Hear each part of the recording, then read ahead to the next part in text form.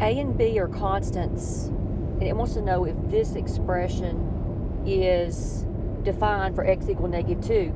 Well, you've got a fraction, and the only way a fraction can be undefined is if the denominator is 0, or in this case, you can't take the square root of a negative number. We're not worried about the top. So I went on and I plugged in the denominator, let x be -2. Now I'm going to use my clues. Clue 1 says a equals 5. So that would be the square root of -2 plus 5. And that gives you a positive square root of 3. So that works. It's defined.